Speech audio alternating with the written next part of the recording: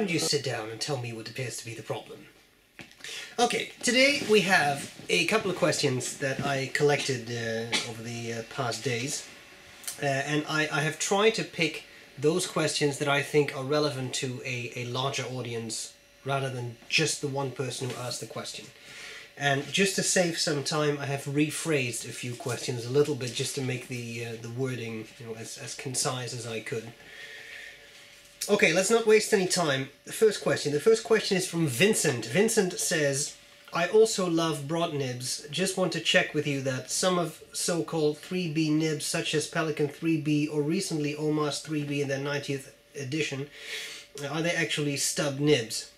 It as the downstroke are much wider than the horizontal one. If yes, which is the broadest nib, not stub, you've ever used?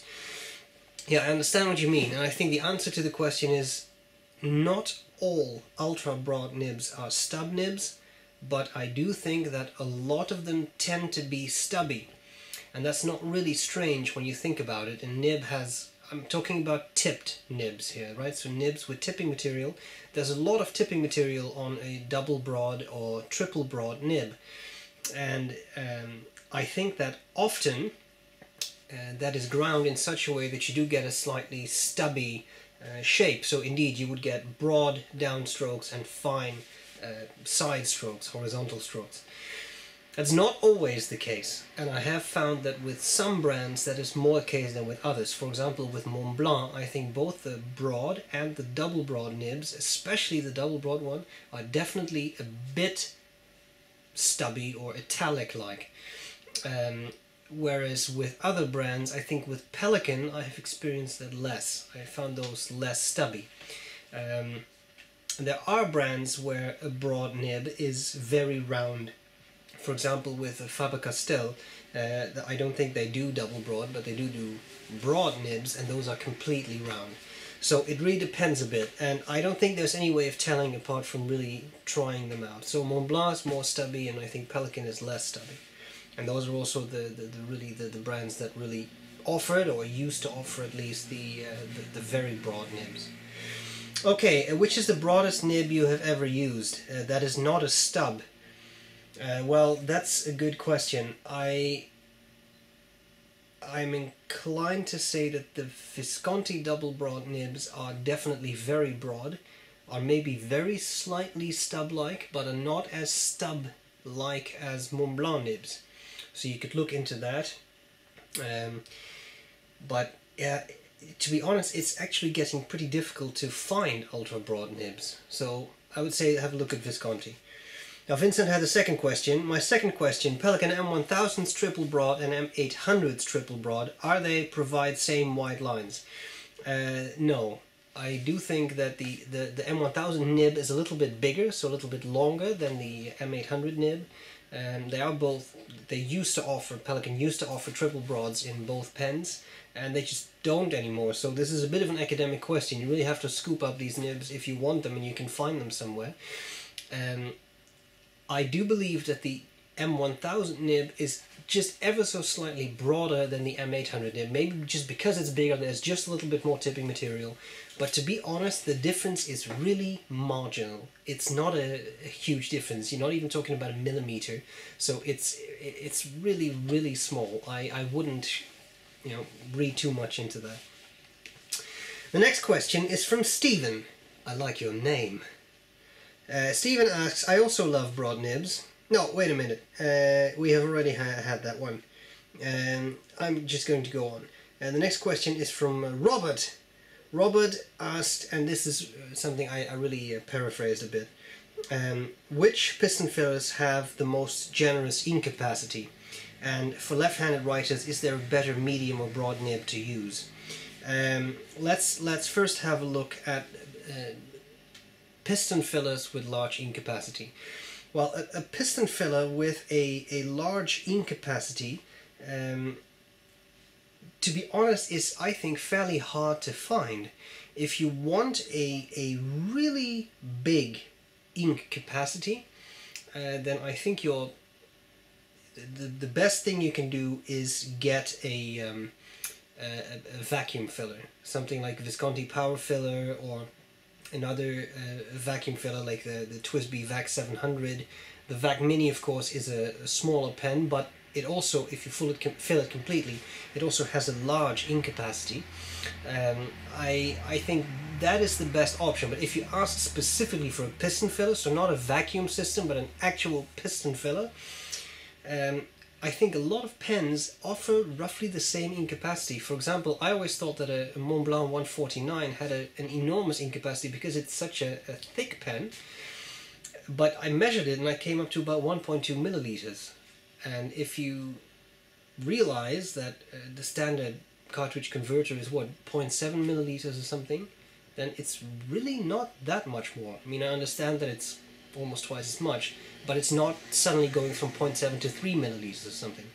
Whereas a larger Visconti, like the Opera Master, I know that I mentioned those pens a lot, but it's because I really like them, and there's a reason for that. One of the reasons is that they really have a large ink capacity. I think with that one I can go well over 3 milliliters if I fill it completely, so that is a really big ink capacity.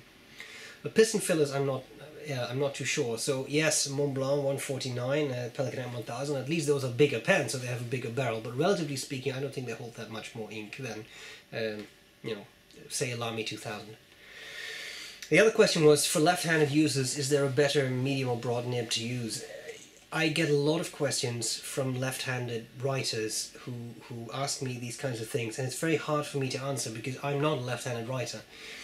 So I don't know. I know there is another question in the lineup here that deals with left-handedness, but I don't know. My idea would be to check out a slightly less wet medium or broad that makes sense because you don't wipe it out as you write from left to right.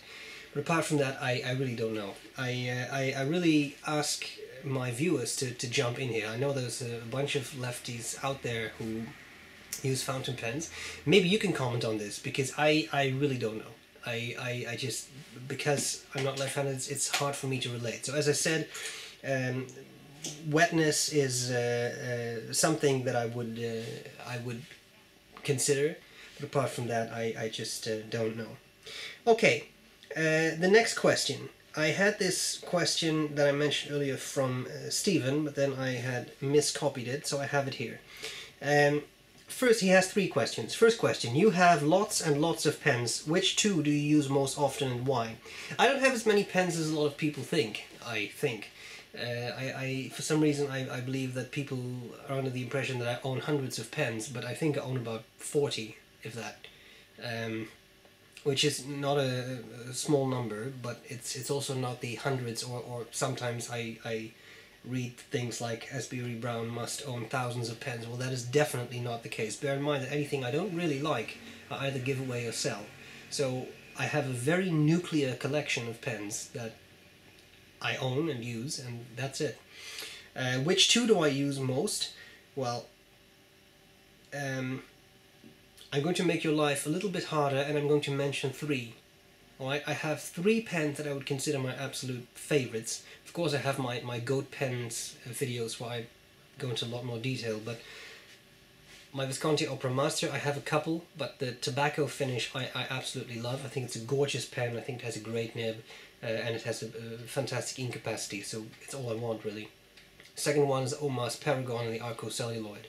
That's a fantastic pen, has a great fine nib, super smooth, nice big ink capacity. By the way, that is another one. The Paragons have a large ink capacity, so Rob, if you're looking for a big ink capacity pen with a piston, check out that one.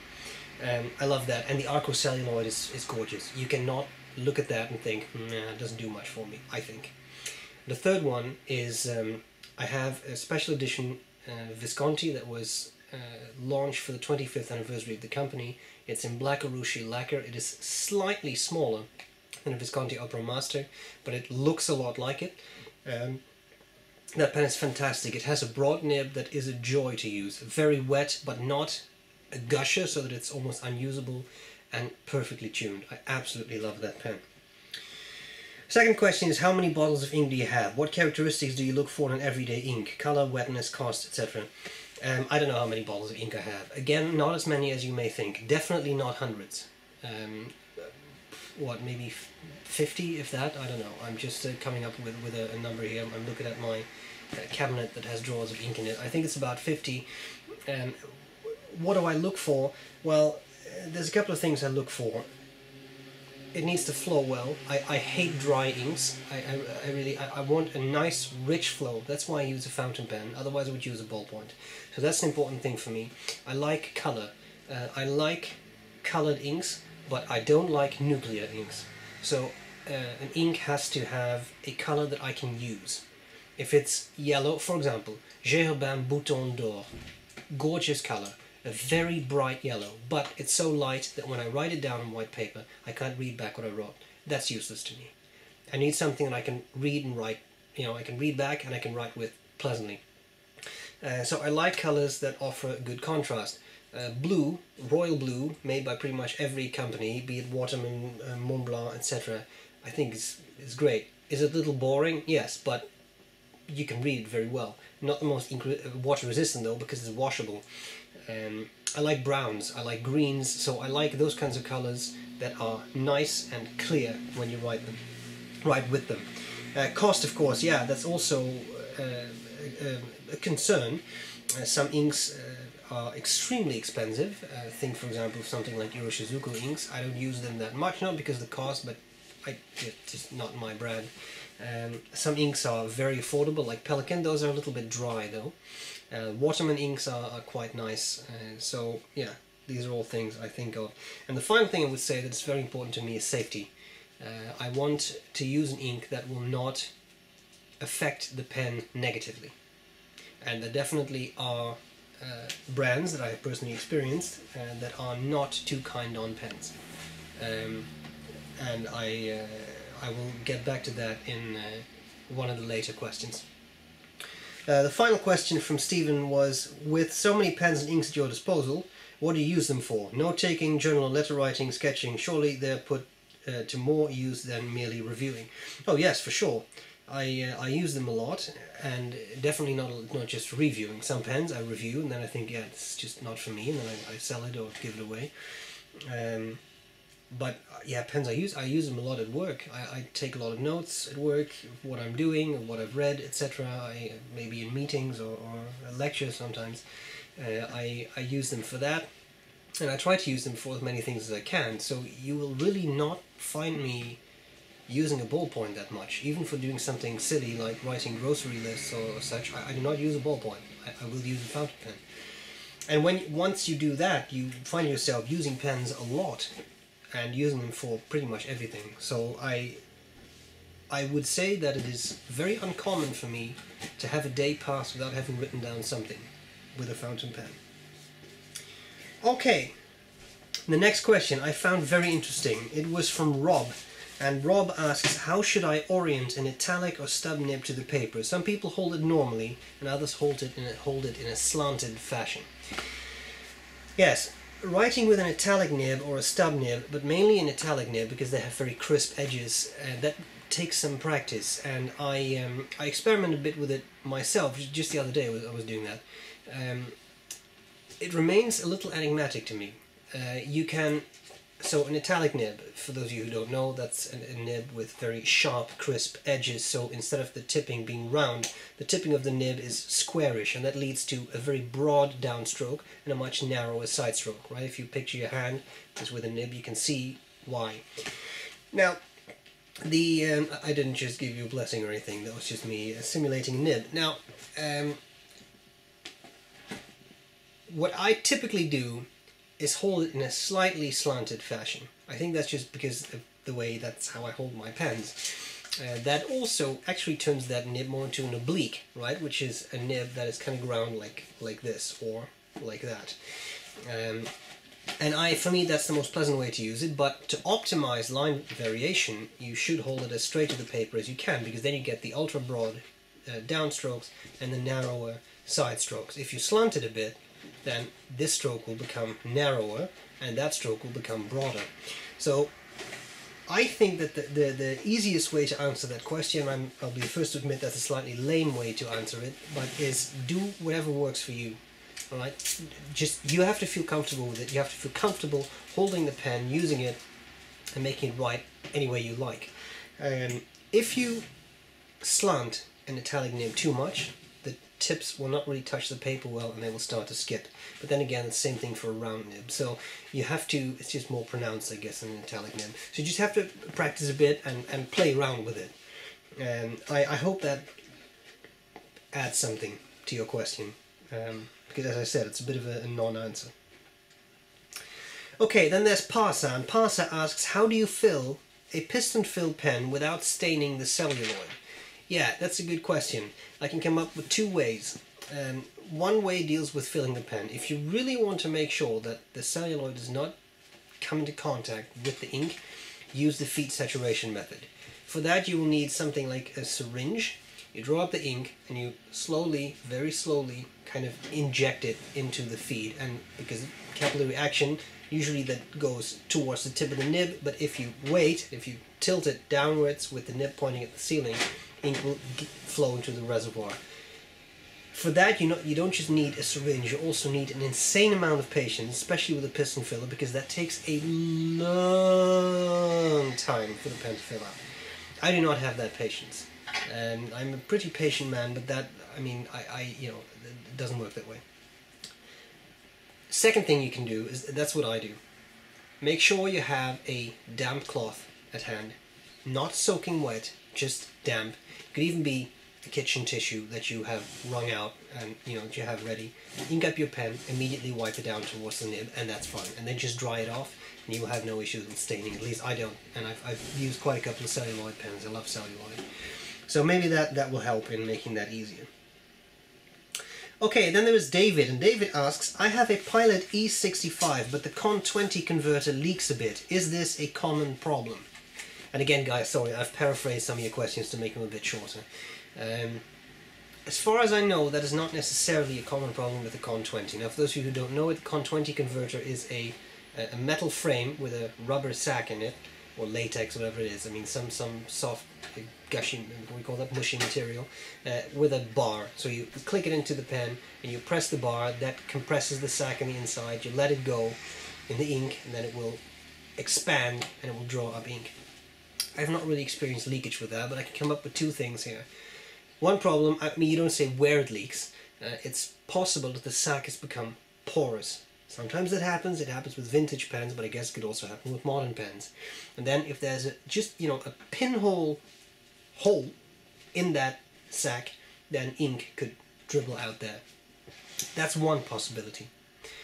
Other possibility is that ink leaks from the point where the converter connects with the nipple on the back of the feed, or most Pilot pens have a little plastic thing sticking out that you click the converter onto. What I have found with those converters is that you really have to push them on quite hard. So what I would suggest is make sure that when you push it in all the way. Now, of course, you have to be careful. You don't want to break off anything.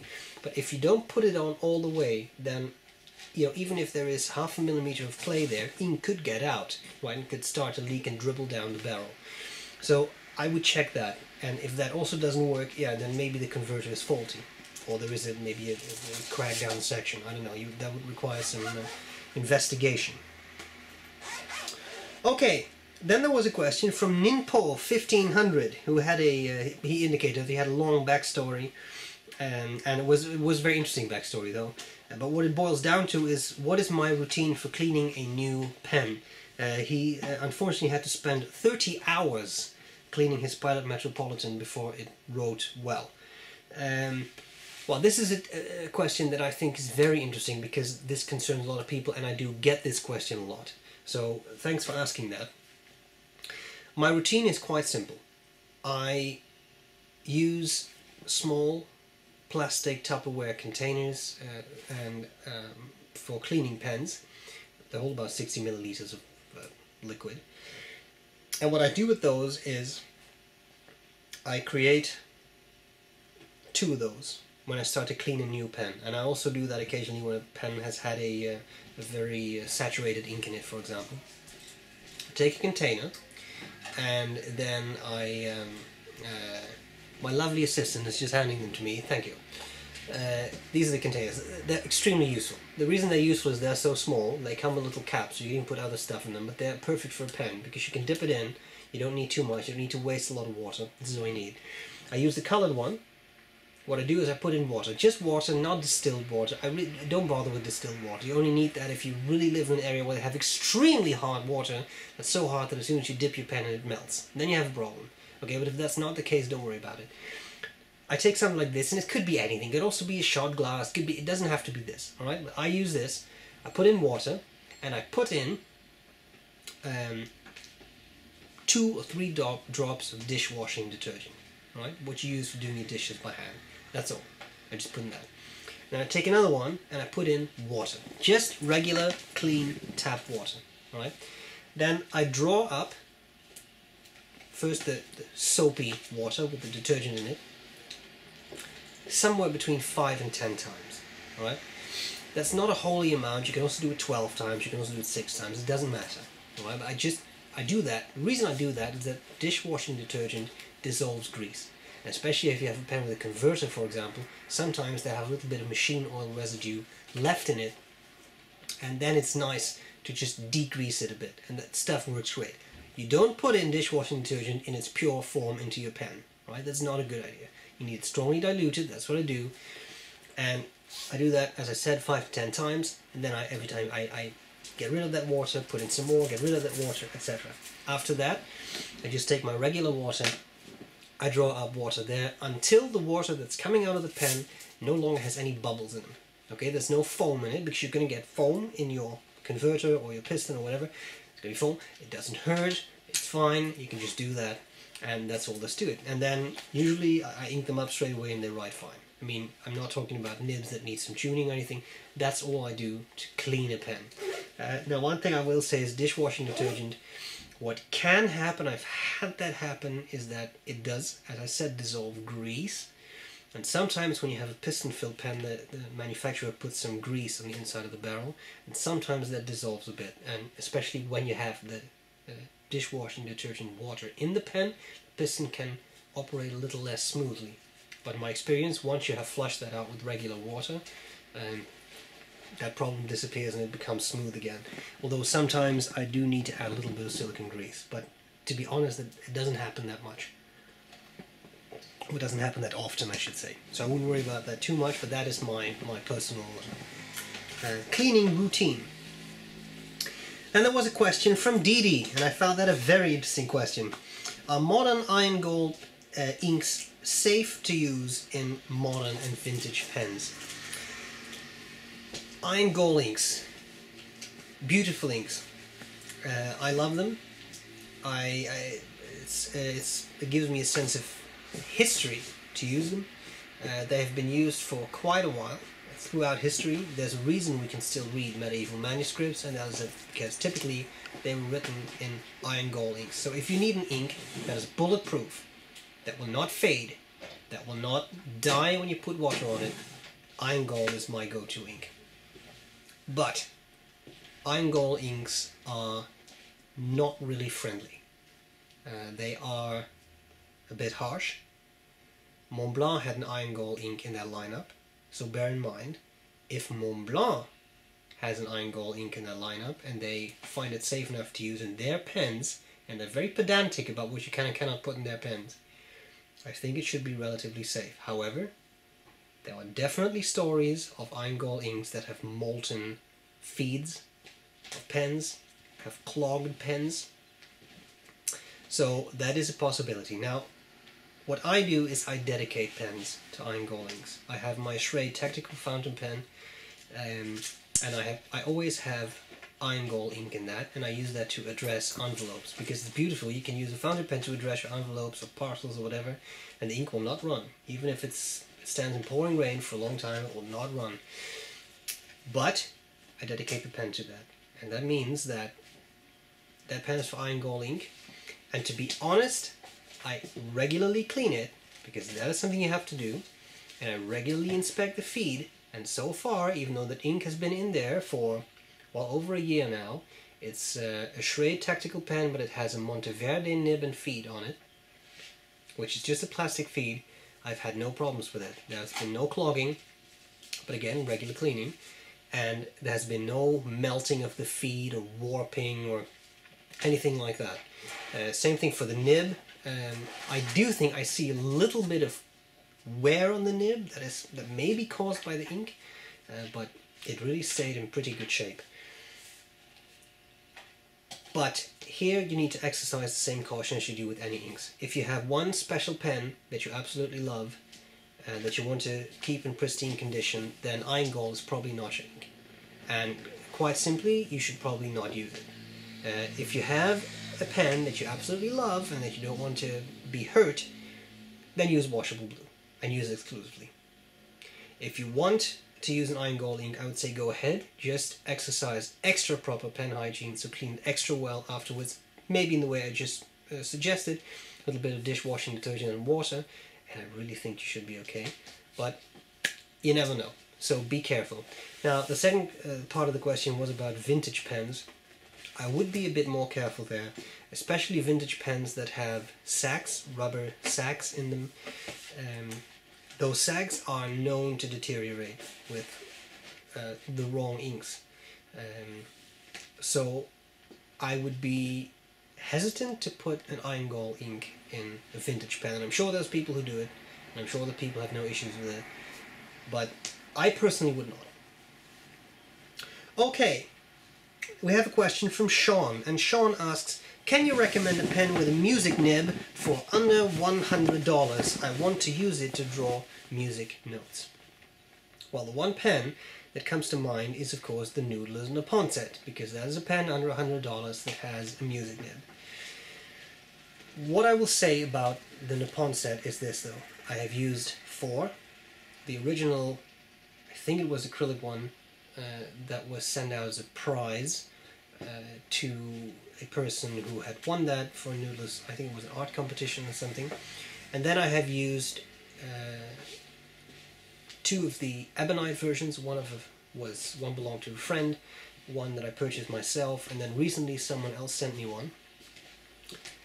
Only one of those 4 pens actually worked the way it should, and that was the original acrylic one. All the others have had issues ranging from extreme railroading, not writing, just not writing, running dry immediately after writing a sentence, not flexing adequately, feed not keeping up with the ink flow.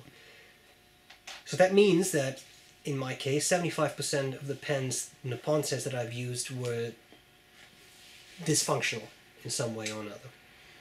And to me, that is a reason to not recommend that pen. And this is a clear case of your mileage may vary. I know there's a large Noodler's fan base. I know that people don't like it when I say these things. But this is my personal first-hand experience. 75% of the Nippon sets I've used had issues. And that's all there is to it. Now let me recommend you something else. I understand you want a music nib because you want to write music notes. But here's the secret. There are other nibs you can use to write music notes with, and it doesn't need to be a music nib. The only thing a music nib does is, because it has 2 slits, typically, not always, but typically, you can do a few things with it. It's also a more stub-like nib. So one thing a good music nib does is, because it has 2 slits, it has very consistent ink flow, and a good music nib, you should be able to turn straight into the paper. So with a round nib you can't do that, but with a music nib, which you usually write like this, you should be able to write like this and get a very fine line because the nib is italic in shape. Here's what I would recommend. Get a platinum desk pen. The platinum carbon desk pen is well under $100, especially if you don't purchase the separate desk stand, but if you do, I think it's still under $100.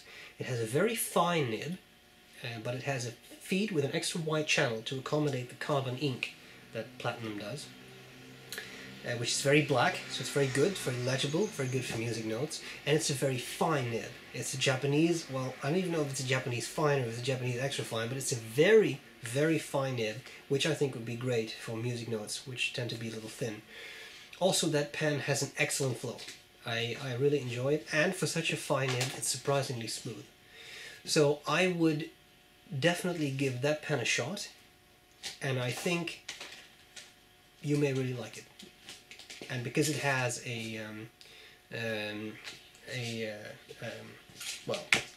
very good flow, I think it's very suitable. Of course, another thing you can do is buy a Franklin Christoph music nib, I've had excellent experiences with those. That's a number 6 nib. It's not that cheap, and you only buy a nib.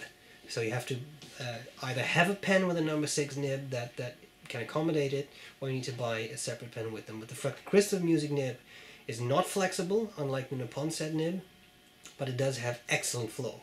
Really, really nice, and that's also very good. That's an extremely broad nib though. I think it's 1.9 millimeters. That's very, very broad. So you can try that too. Okay, the next one, Daniel. Daniel also had a fairly long story that I have paraphrased here, but Daniel said that he is left-handed. He went to a shop. He was recommended to use a private reserve quick drying ink in his Visconti Michelangelo. He said the pen would not write even after I opened the tines.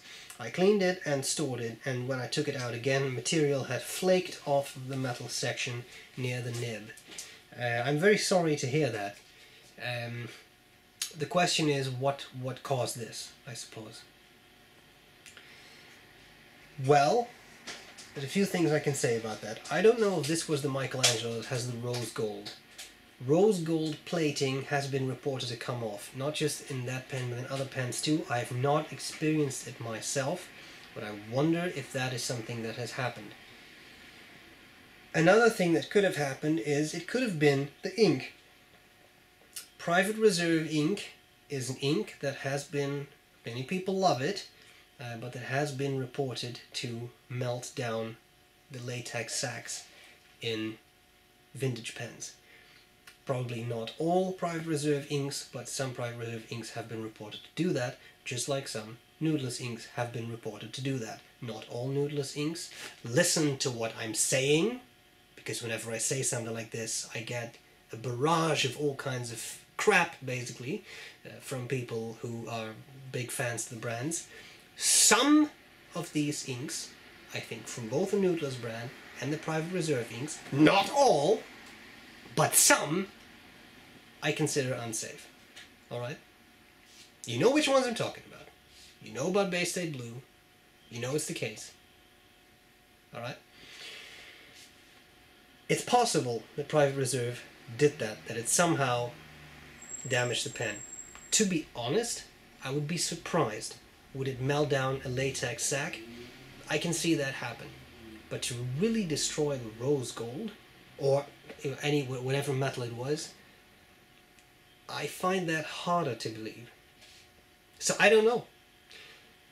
Is it possible that the pen was damaged somehow? The Michelangelo has that magnetic cap closure. I wonder if, I know there is stuff in the pen, there's in the cap, there's a magnet and such.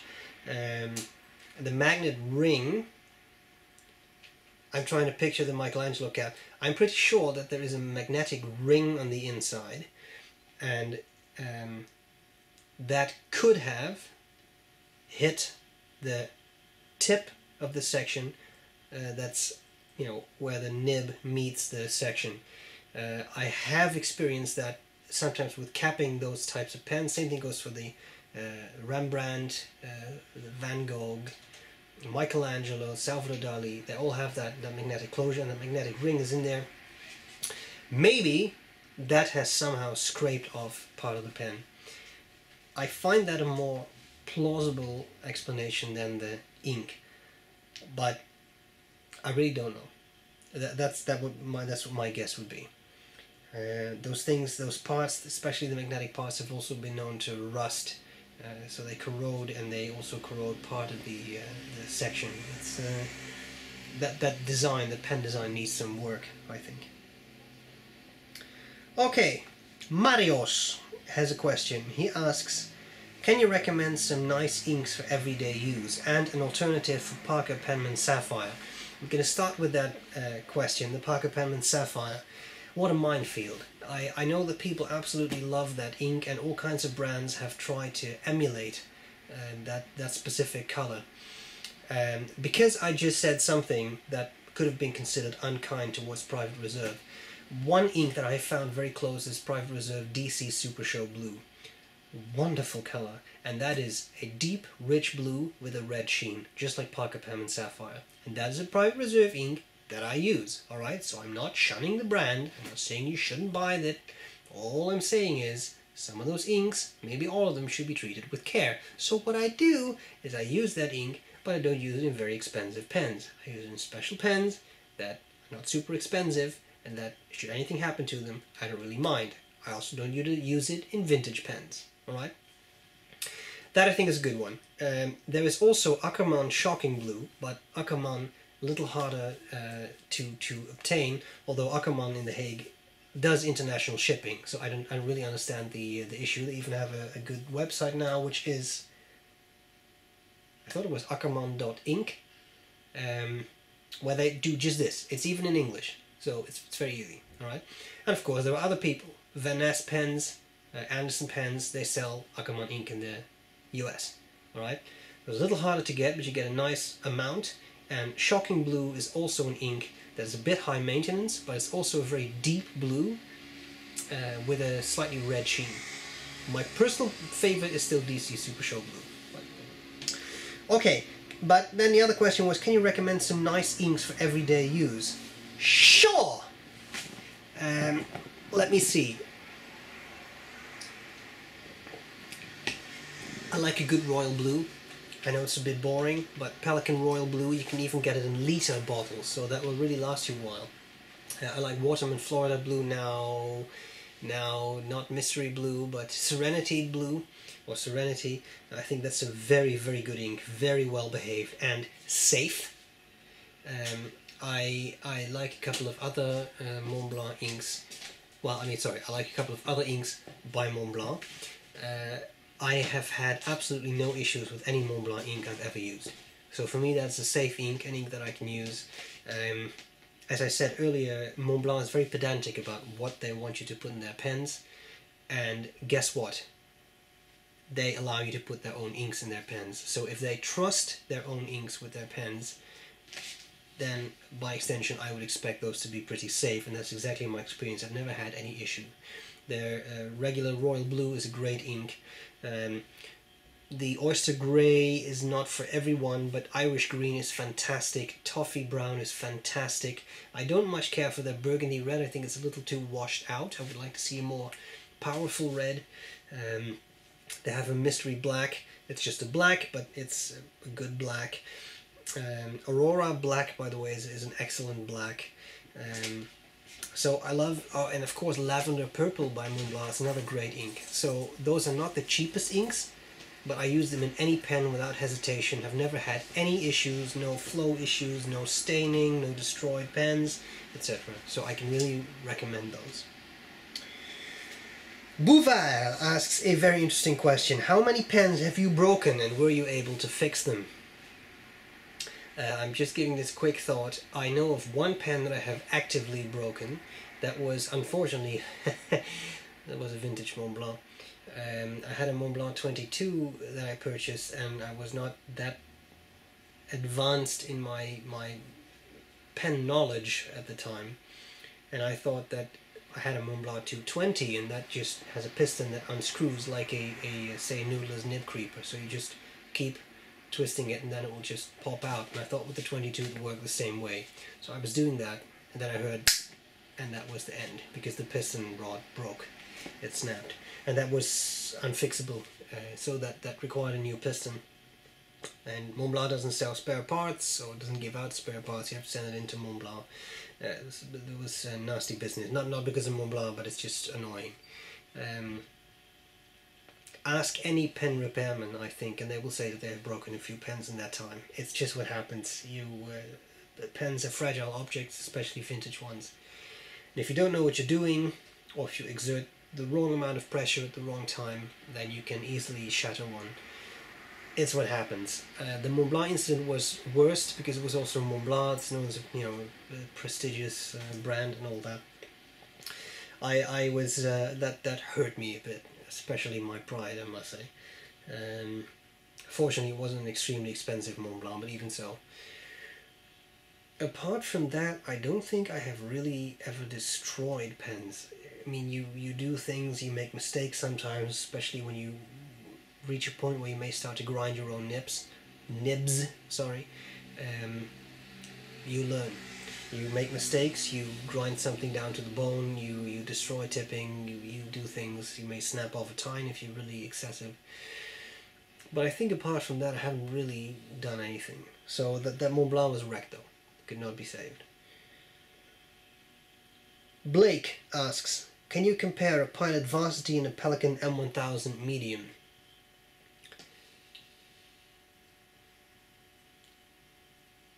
That's a little bit like comparing Spam to filet mignon. I didn't come up with that saying. Not really. I understand what you're saying, that you want to learn about the smoothness of those nibs. First of all, I don't have a Pelican M1000 in medium, but yeah, those are such radically different pens. It's very hard to compare those two. I mean, you have a single-use, non-refillable pen, and then you have a flagship pen from another brand. I mean, that's yeah, that's very, very difficult. Both are very smooth nibs, but in very different ways. The feeling of the pen is different, the nibs feel very different. The M1000 nib is springy. No, not really. Okay, Legendary Poro asks, do you prefer 23 karat palladium Visconti nibs to 18K Omas nibs for everyday writing? Now that's an interesting question. I don't think it is a secret that I do enjoy the Visconti brand, but to be honest, the palladium nibs I do have some issues with, and the reason I have some issues with them is that they're a bit finicky. Especially the broader ones. The recent palladium nibs I have tried, quite a couple of them had issues, especially the broader ones. A lot of baby's bottoms, a lot of over polishing, a lot of skipping, very inconsistent quality control. I have also heard that from at least one retailer, whom I'm just not going to mention who that is, not to be mysterious, but I just don't want to involve him in this. But that person indicated that, you know, a lot of the palladium nibs they have to test, and a lot of them they have to send back to Visconti to you know, repolish, regrind, etc. The problem is that if you get a palladium nib from Visconti that writes well, it will be an absolute dream. And Dream Touch is a fantastic name because they are super smooth, a little springy, especially on the finer ones. You really notice the springiness. They're not flex nibs, they're not semi-flex nibs, they're just a little bit more springy than your average nib. And they are so smooth. Wonderful, delicious, juicy, fantastic nibs. But a lot of them are too finicky. They need to up their quality control. There's too many issues with skipping, with hard starts, etc. So in that regard, I would say, yes, I would prefer an Omas 18K nib. I've used a few. I've had zero issues with those. I don't like fine nibs that much, but on my Omas Paragon I have a fine nib. It is one of the greatest nibs I own. Super smooth, nice, well tuned, works well. It's great. No issues with that. So if you like to work a little bit on your own nibs, I think the palladium nibs can be a lot of fun, especially the broader ones. But they're also hard to tune because they're so soft, so they spring a bit more easily. For normal everyday use, which is your question, I would say yes. Go with the Omas nibs. Question from Oscar. Oscar asks, can you recommend me 10 fountain pens costing from $100 to $400? Well, that's the entire question. 10 is rather a lot, and I don't know anything about you, so I don't know what you're looking for. We've discussed this extensively in the previous episode of this, but I mean, what are you looking for? Nib material, pen filling system. How are you going to use it? And again, 10, that's also a lot of pens to recommend. So here's the short answer. 10 pens between $100 and $400, get 10 Lamy 2000s. Okay, final question for today. Armand asks, I have several Parker sonnets with snap caps. Upon opening them, there is ink in the cap that I have to wipe down. Any suggestions? Snap caps are the work of the devil. The problem with some snap caps is that they have a very tight closure mechanism. And the problem with that is that you snap it in place and you get that nice loud snap. And what happens is, I think, I could be wrong, but I think that what happens is you somehow make your nib vibrate just a microscopic amount because of the impact of the snap. That turns some of the ink to become some sort of aerosol agent. It becomes airborne, it flies into the cap, and that's what you get. Now, that's one explanation. The other explanation is maybe your nib just leaks a bit. Maybe there was a bit of an issue. I've had that with Parker nibs, that they leak a bit, that you get ink in the section. In that case, I would recommend a really good cleaning. Make sure that your nib and feed are really clean. So give it a really good flushing, maybe with a bulb syringe or something like that, but really make sure that there is no residue ink, no blockage in the feed or something. Okay, now, provided that that is not the problem, I really think that snapping motion is what causes the ink to just splatter a bit from the nib. What you can do to reduce that is, first of all, cap your pen gently. Don't jam the cap on there. What I would do, and what I have done in the past to reduce the issue, is hold the pen nib upwards, right? If you do it downwards, so if you take the cap and you push the pen in, then gravity is assisting ink to fly out. That's just the way fountain pen works. So put it nib upwards and gently put the cap on.